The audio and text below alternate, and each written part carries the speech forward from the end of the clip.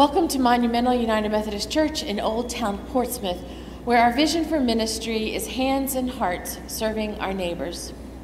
My name is Celeste Heath, and I'm the pastor at Monumental. We are honored and thankful that you chose to worship with us today. Thank you for your generous gifts to support our ministry in the community and the world. You may give through our website, through your online banking bill pay option, or through the mail. Our next noonday concert will be Monday, March the 18th, and our featured musicians will be Carol Downing and friends playing Celtic music. March, with its Irish emphasis, is a great time to enjoy some Celtic sounds. So come enjoy the program and stay for lunch. We are now in the third week of Lent, and our Lent theme is, What Are You Up To? Instead of deciding what to give up for Lent, find ways to be up to something good. Today, let's pray about how we can raise up others so they can be the best they can be and know the mercy and grace of our loving God. Let us prepare our hearts and minds for worship and receive the blessings of our loving and merciful God.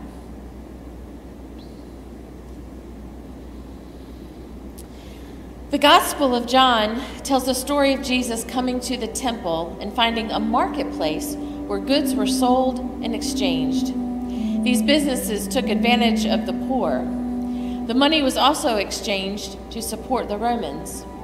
Jesus was angered by what he saw, and his response in turning over the tables may have been another step toward his ultimate crucifixion on the cross. He refers to raising up a new temple in 3 days, something his disciples remembered as a foretelling of his crucifixion and resurrection. How might we raise up as the body of Christ and be a holy temple, a holy dwelling place of God in the world?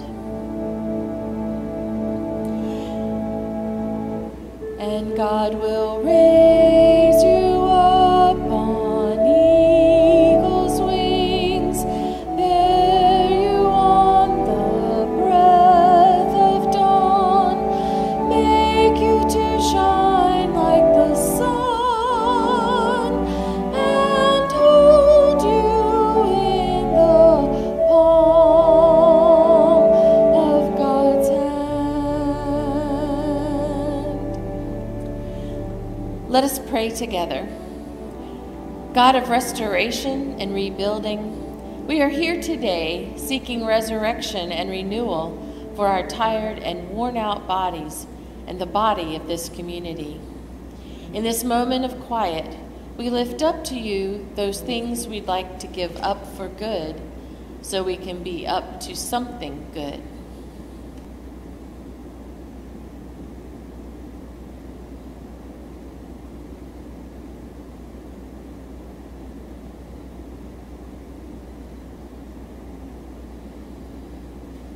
Hear assurance in what the psalmist proclaims. The heavens are telling the glory of God, and the firmament proclaims God's handiwork. Day to day pours forth speech, and night to night declares knowledge. There is no speech, nor are there words. Their voice is not heard. Yet their voice goes out through all the earth, and their words to the end of the world. The law of the Lord is perfect, reviving the soul. The decrees of the Lord are sure, making wise the simple. The precepts of the Lord are right, rejoicing the heart. The commandment of the Lord is clear, enlightening the eyes. The fear of the Lord is pure, enduring forever. The ordinances of the Lord are true and righteous altogether. Let the words of my mouth and the meditation of my heart be acceptable to you, O Lord, my rock and my Redeemer. In the name of Christ, you are forgiven. In the name of Christ, you are forgiven. Glory to God. Amen. Let us sing together. And God will raise you up on eagle's wings, bear you on the breath of dawn, make you to shine like the sun, and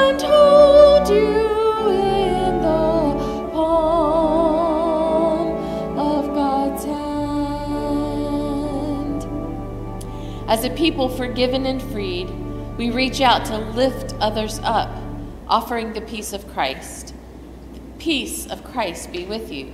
And also with you. Let us sing together, Love Divine, All Loves Excelling. If you have a hymnal at home, it is on page 384.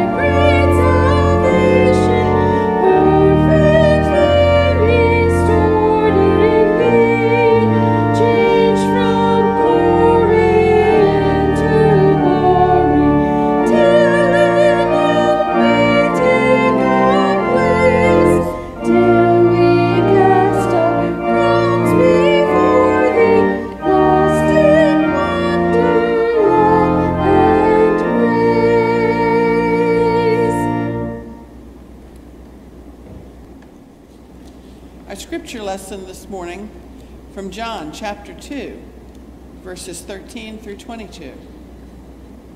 The Passover of the Jews was near, and Jesus went up to Jerusalem. In the temple he found people selling cattle and sheep and doves, and the money changers seated at their tables. Making a whip of cords, he drove all of them out of the temple with the sheep and the cattle. He also poured out the coins of the money changers and overturned their tables. He told those who were selling the doves, "Take these things out of here. Stop making my Father's house a marketplace." His disciples remembered that it was written, "Zeal for your house will consume me." Then the Jews said to him, "What sign can you show us for doing this?" Jesus answered them, "Destroy this temple, and in 3 days I will raise it up." And then the Jews said, "This temple has been under construction for 46 years, and will you raise it up in 3 days? But he was speaking of the temple of his body. After this, he was raised from the dead, and his disciples remembered that he had said this, and believed the scripture and the word that Jesus had spoken. This is the word of God for the people of God. Thanks be to God. Let us pray. Almighty God, open our eyes, our ears, and our hearts to the message that you would have for us today, so that we may help to raise others up and be up to something good. Amen. This past week was National Public Schools Week. It didn't get a lot of attention that I'm aware of. The first time I heard about it was on Thursday when I came across a video of Robert Reich, a former Secretary of Labor and current professor at the University of California, Berkeley. In this video, he was telling the story of his third grade teacher, Alice Camp. Reich arrived in her classroom in Lewisburg Elementary School in South Salem, New York in 1953. He was an extremely short, shy boy who was bullied and mocked on the bus and made to feel like a loser on the playground. He had no interest in school. Alice Camp, this wonderful third grade teacher, saw something in him that he didn't see. She gave him books to read and extra projects to work on. She challenged him and she praised him. She made him feel special. She didn't mind that he stayed in from recess and barraged her with questions. She didn't mind that he had an interest in other things that she liked as well. Her own love of literature made him feel like it was okay to read and love books. She made him understand that he wasn't a freak and that he might even be talented. She made him feel like there was no reason for him to be so fearful, so sad, so ashamed, or so alone in the world. Alice Camp raised him up to see what gifts he had and gave him confidence to use his interests and intelligence and curiosity about the world to become a world leader, to become a Rhodes Scholar, and a professor of public policy. Teachers are often given the credit for all they do by those who are most successful. They give their students a needed boost and confidence to achieve more than they think they can. They help them to think outside their own understanding of the world around them and to try new ideas and possibilities that can change a student's life, that can raise them up, as Josh Groban sings, to be more than they can be. We read the Gospel of John a few moments ago, and it's a story that seems a little bit out of place. Matthew, Mark, and Luke put this story at the end of Jesus' ministry during Holy Week, after Jesus makes his triumphal entry into Jerusalem. But John places the story at the beginning of Jesus' ministry. Jesus had just been baptized and then called his first disciples and turned water into wine at the wedding at Cana. And now it was his first Passover of his ministry, and he headed to Jerusalem. And he didn't like what he saw going on at the temple. There was a marketplace going on that was set up to take advantage of people, especially poor people. The money changers were the most obvious scoundrels there. The Jews came to give their offerings, but they had to give it in temple coins. But in the rest of the world, they used Roman coins, so they had to exchange them. Now, if you've ever traveled to another country and needed that country's money, you had to exchange your American dollars. If you were flying to your destination, it was tempting to exchange your money at the airport in the new country. But frequent travelers know that you don't want to exchange your money at the airport. At the airport, you get the least amount for the exchange. The airport exchangers take the biggest chunk out of your money. The money changers at the temple were similar to airport exchangers. They didn't give a fair exchange. They took more for themselves than was fair. And this made it even harder for poor people to give their tithes to the temple. And this made Jesus angry, and he turned over the tables of the money exchangers. Here we find that Jesus was making his presence known quickly in Jerusalem, and he was confronted about his actions. And the Jews said to him, "What sign can you show us for doing this? What makes you think you have authority to do this? And just who do you think you are?" But Jesus wasn't deterred by them. So he answered them, "Destroy this temple, and in 3 days I will raise it up." The Jews then said, "This temple has been under construction for 46 years, and you think you're going to raise it up in 3 days?"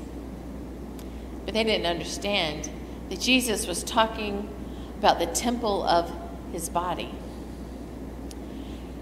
Jesus was talking about being killed and then being raised up in 3 days. But I think Jesus has even a bigger message for us all here, because we all go through life at times when others try to tear us down. Whether they try to do this because of jealousy or anger, they may try to do this to make themselves feel better. And we know that gossip is one way that we tear people down. We make judgments about how others look or how they live or what's going on in their lives or with their families. People tear others down to gain an advantage in the workplace or to look better in the public eye. We certainly see this all the time now in the political forum. And unfortunately, social media is often used as a tool to tear people down. Young people have been known to use social media to torment others in their schools and their neighborhoods. Bullies tear down another person who may look different or who is quiet or who they just want to assert power over. There are bullies in all ages and in all sectors of society. So Jesus knew that others were being torn down. God's children, these temples of God, were being taken advantage of and being persecuted and oppressed.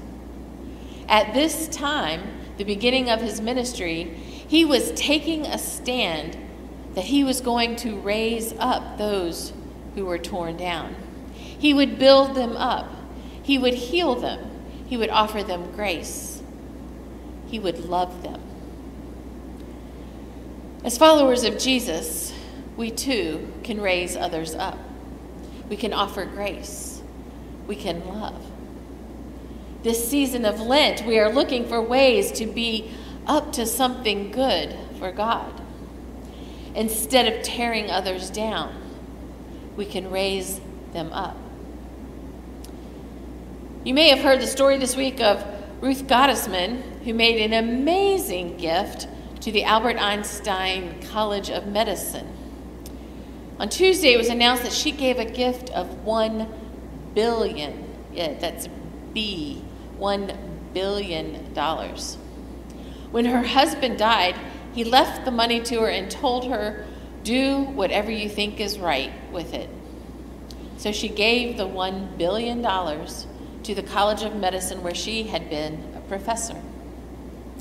The donation will make it so that all fourth-year students at the university will be reimbursed for their spring 2024 semester tuition, and then starting this August, all students would receive free tuition. Now, each year's tuition at the College of Medicine costs more than $59,000. So the donation will save students well over $200,000 over the course of 4 years. This gift is saving students thousands and thousands of dollars, but it is more than a gift to the school and to the students. It is also a gift to the healthcare community and to the community around the school. The school is located in the poorest county of New York. So this gift will bring improved health care to the people of the Bronx. Ruth Gottesman is raising up the care for people in the school and outside the school. Her gift is changing and raising up lives. In a world where there is so much violence and so many angry words, I saw hope in so many acts of raising others up this week. I don't often watch American Idol, but I happened to see it this week. And a young singer named Ziggy came to audition. Now Ziggy's hair was on one side half pink, and on the other half it was blue. And he had an eccentric appearance and personality. Ziggy had been on the Netherlands Idol, and there he came in 7th place. Ziggy has talent. And Ziggy told about his experience where people said that he was a nothing and had no talent. Ziggy's mother had been is a drug addict, and so there's no contact with him and his mother. And he had a rough relationship with his father. And Ziggy's father died just a few years ago. So Idol judge Katy Perry asked Ziggy, "Well then, who raised you?" And Ziggy sheepishly and a bit sadly said, "I raised myself." After Ziggy gave a great performance, the judges responded with kindness and affirmations. And Judge Lionel Richie told Ziggy that God gave him a gift, and he wants people to know it. Judge Luke Bryan's response was most revealing and a good lesson for us all. Luke said, "Over the 7 years of doing American Idol, I know how much I've grown as a person. 7 years ago, if you came in, I would have thought, who is this crazy person? But now I think this is going to be a fun audition." After experiencing so many people tearing Ziggy down, he received these final words from Lionel Richie. "You raised yourself. Now we're going to raise you up." All the judges said yes to having Ziggy go on in the next level of competition. It's so uplifting to have stories like these told. But it doesn't take a billion-dollar gift. And you don't have to have a student who goes on to be a great mind and political leader or be a judge on American Idol to raise up someone else. We all have the power to raise up someone else. One day when I was in the checkout line at Food Lion, the cashier had an older customer who was struggling with coupons and her payment method. The cashier was so patient and so kind to this customer. The cashier helped the customer read the payment cards and helped her get organized to use the cards that she had. Now, those of us in line watched as the cashier gently got the customer's groceries bagged and in the cart after a long struggle to get the payment method figured out. It was obvious that the customer was relieved that no one was anxious or getting frustrated with her, and that the cashier had been so patient and helpful to her. Now, after that customer got out of the door, the next person in line told the cashier what a good job she did. The cashier smiled and was thankful for the nice words, rather than someone fussing about how long it took.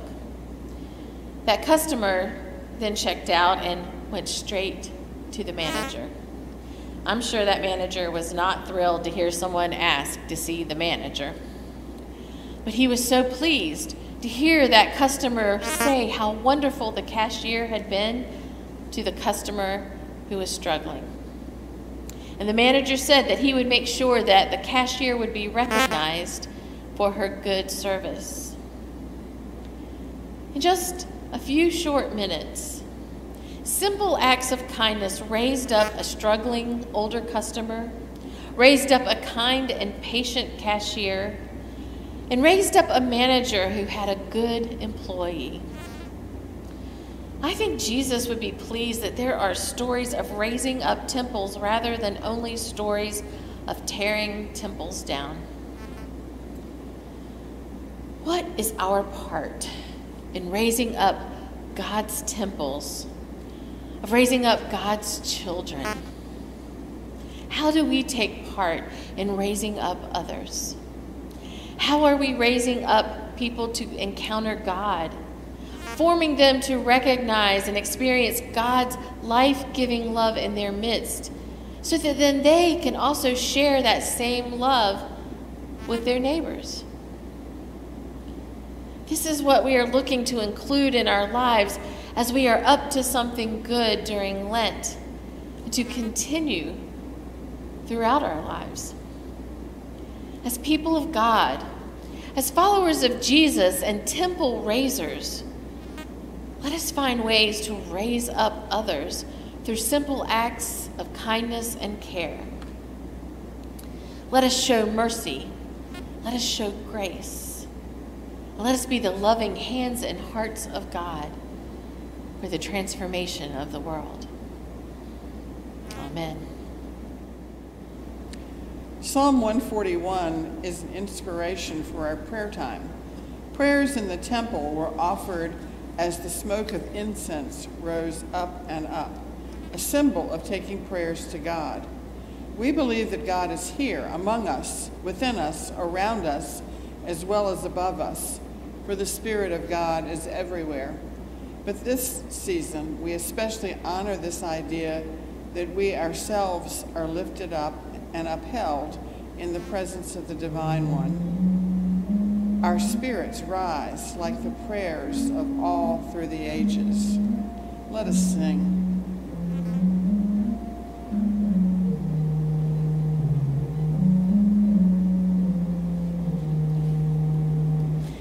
Let my prayers rise up like incense before you, the lifting up of my hands as an offering to you.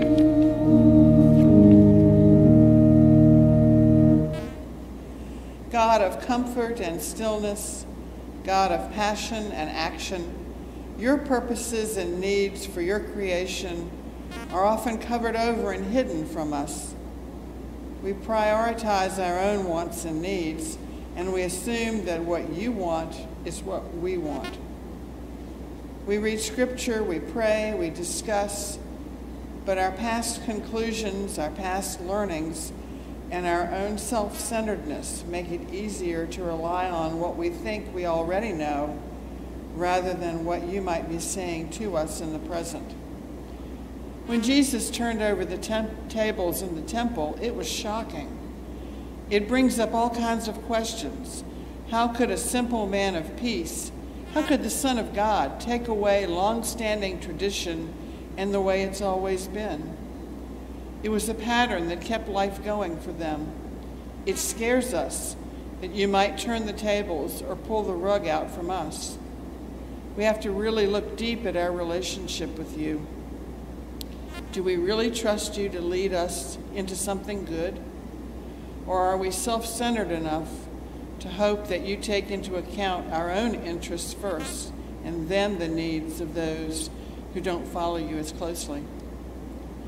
We ask you to understand our grieving as things and activities and thoughts processes change.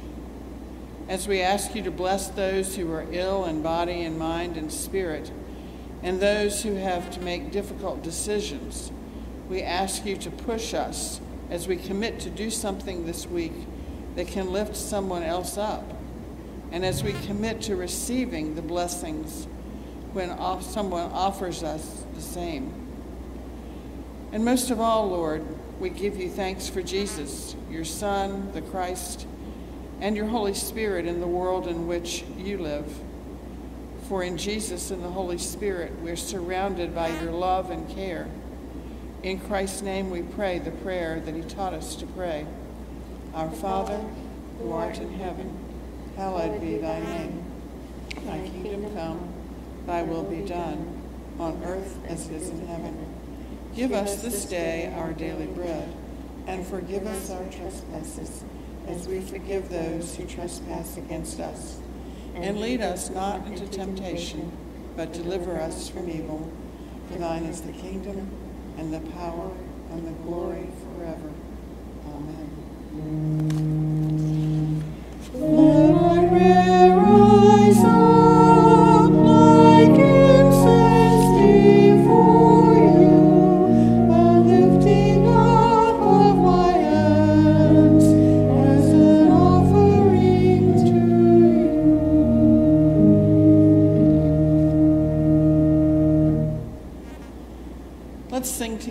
as our closing hymn, How Firm a Foundation. If you have a hymnal, it is number 529.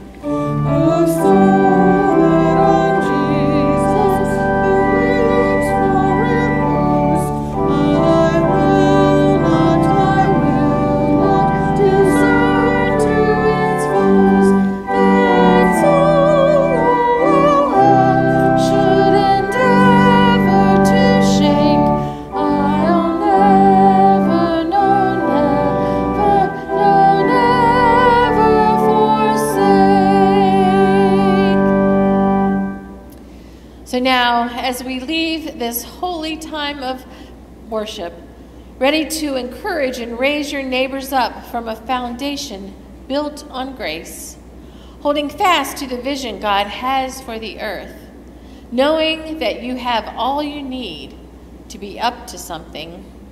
When someone asks you, "What are you up to?" you can respond, "With God's help, I am up to something good." Let God's people say, Amen.